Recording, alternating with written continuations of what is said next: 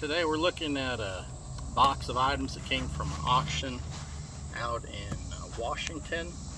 It was a trunk, and they seemed more interested in detailing the trunk, like somebody would want to buy the trunk. They didn't really care about the contents of the trunk. But what they showed was a herringbone shirt and pants that looked to be World War II and Marines. So I thought, it's a big trunk, there's got to be some other stuff, and they said that it was full of military clothing. Now, I haven't looked in this box. We'll find out if those may have been the only two items that were World War II or had any value. Hopefully not. There was another item in the same auction. It was his Marine Corps dress jacket. It had his name in the jacket. Looked up his name. It looked like, based on his service number, that he would have enlisted in late 1944 or early 1945. So I'm hoping it's a whole box full of World War II Marine Corps items. I could be completely wrong, but let's go ahead and find out. You just never know when you're buying something in an auction and it's not photos of most of the items. You just got to take a chance sometimes and hope it works out.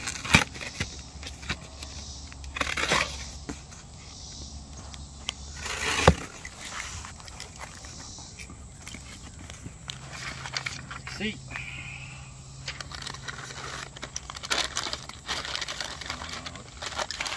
may just be some paper. Yep. Don't care about that. More paper.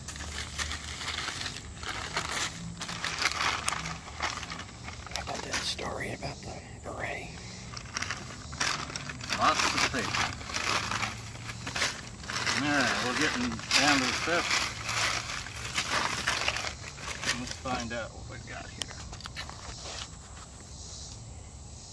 This looks like actually Army.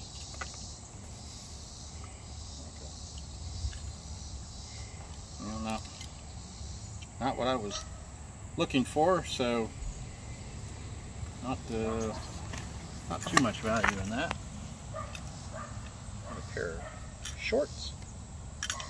Yeah, they got some value, but nothing too great. See, there's the gentleman's name and his service number.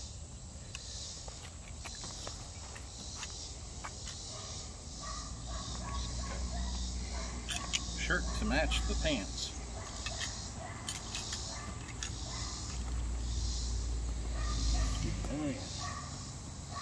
There's something that's at least herringbone related. This looks like a Army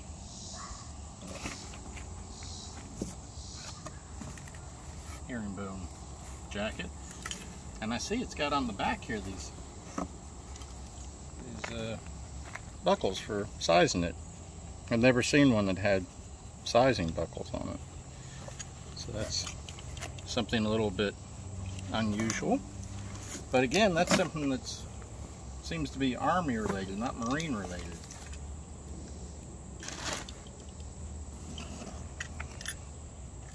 A pair of khaki pants. You know, again, got his name. But that's same name in them. I know some of the khaki chinos have got a certain amount of value, so you know those got some value. Again, not the herringbone stuff that I was hoping for so far, but at least those have some value. It's like another pair, probably the same kind of thing. So again, you know, they've got some value. Help cover the cost of the items. I don't know what that is. Here, another pair of shorts, and another pair of shorts. They must have really needed a lot of pairs of shorts. And another pair, and one more. All right, at least here's something that is Marine Corps. Oh boy. It's monkey pants. If you're not familiar with the monkey pants, they are, you know, quite often you'll find just the herringbone Marine Corps pants with, you know, just the cargo pockets. But whenever, if you find the ones that have got the big butt pocket, that's where the real money's at. And they're actually a pretty good size too. So that's, I was getting a little concerned there for a minute. I was thinking, how many pairs of shorts can you have? That's really neat. Maybe we'll find some more in here. This looks like a shirt. Kind of matches those khaki pants. Random glove, some ties, a sock. Yeah, he's got his name on everything. Here, see, maybe this would be the shirt to kind of match the pants.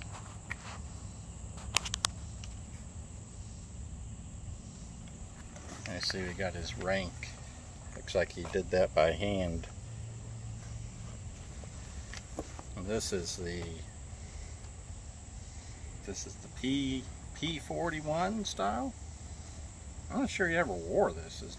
As dark as the stencil is, that might not have been the shirt that he ever wore. We got another shirt. Hopefully there's some value in these shirts, because just like the shorts, it looks like there's a lot of them in there. Another shirt. What would it be without 2 more pairs of shorts?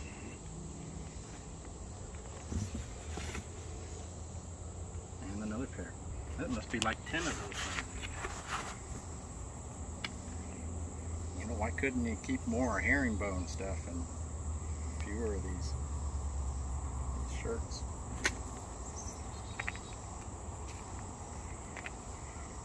Another shirt.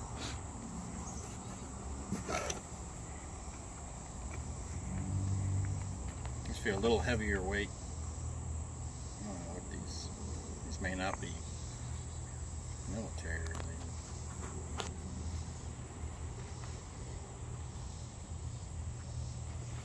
Yeah. Look into this.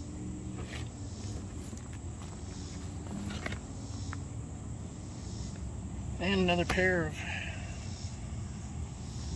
khakis. Alright, at least I see some more herringbone stuff in the bottom.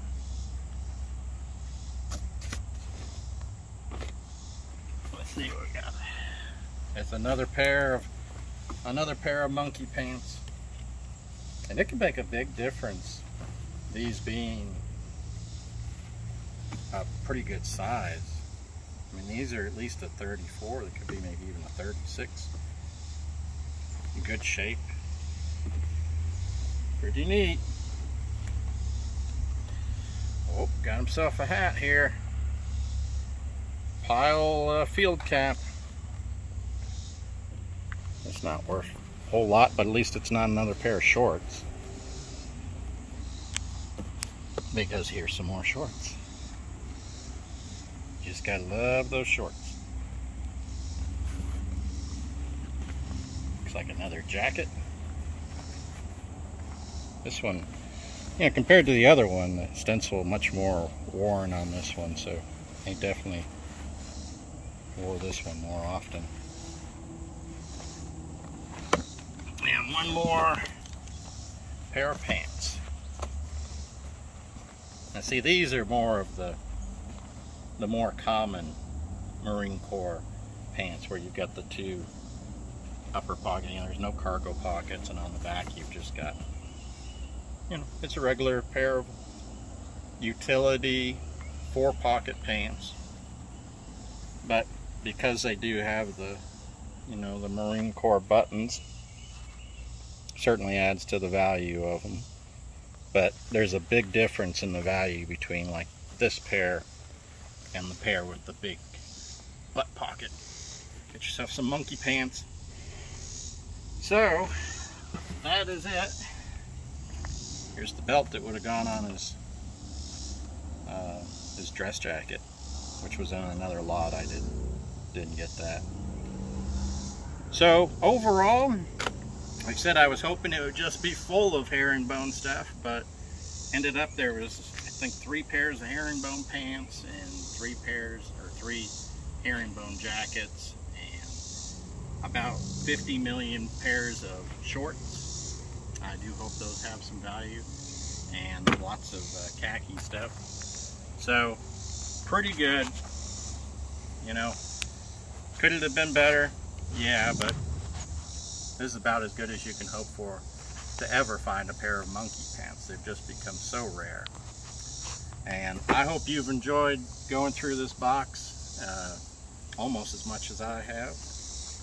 And if you've enjoyed the video, if you like seeing this kind of stuff from estate sales and auctions, I encourage you to like this video and subscribe, so you'll know when there's other videos put up on other items that I pick up at auctions and estate sales. And thanks for watching.